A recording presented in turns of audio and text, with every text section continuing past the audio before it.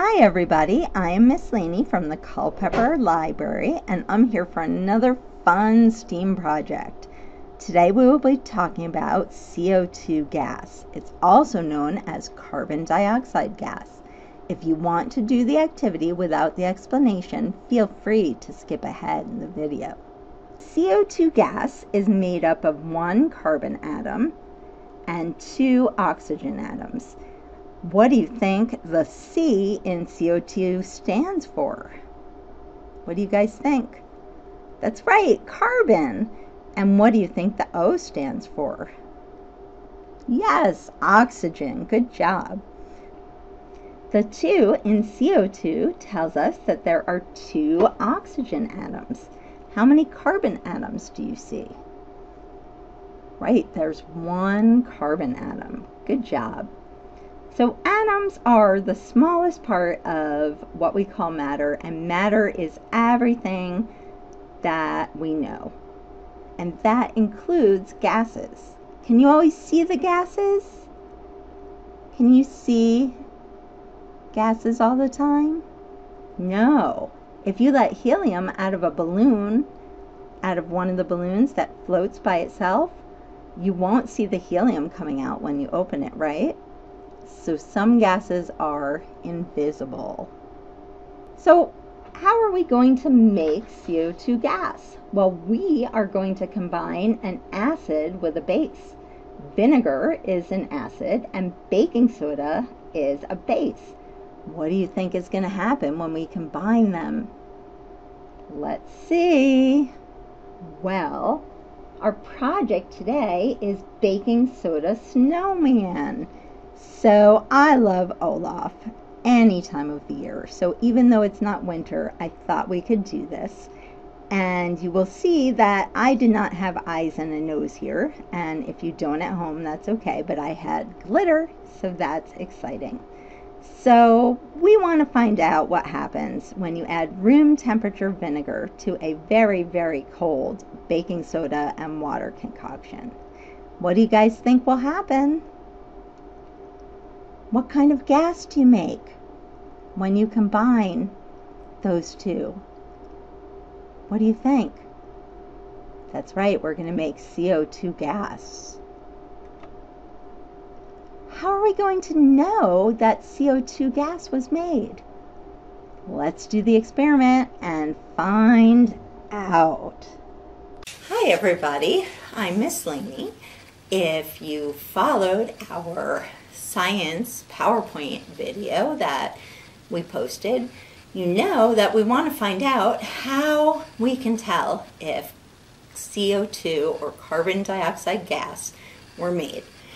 So what we did is we made a baking soda snowman. We call it a snowman.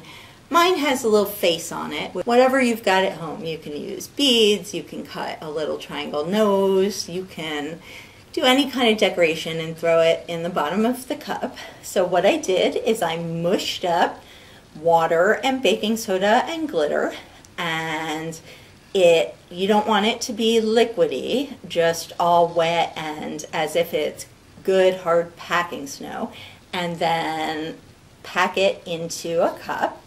You could do this with any cup, and when you're all ready, you put it in the freezer. And it freezes pretty quickly, and when you're all ready to do your experiment, you can just put your hands on it if it's a plastic cup and it'll warm up and come out, or you can run it under some warm water on the edges. So what we have here is basically baking soda, which is a base, and I have some vinegar, which is an acid. So that should make CO2 gas for us. So we're going to see what happens when we put vinegar on there. Now you don't need a pipette. These pipettes are extremely cheap on Amazon and have many uses.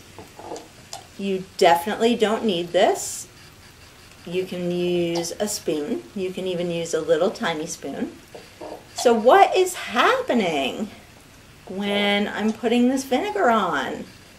I see bubbles, and it looks like it's melting. So this is room temperature vinegar, and this is very cold, but this is not hot vinegar. Do you guys think it's melting? I know when we've done this before, a lot of kids thought it was melting. It is not melting. It is actually the reaction between the vinegar, that's A acid, and the baking soda, that is a base. And the way we know it's making CO2 gas is the CO2 gas is making it bubble. So let's really get it. Now, if you want to mix some sequins into yours, you can do that.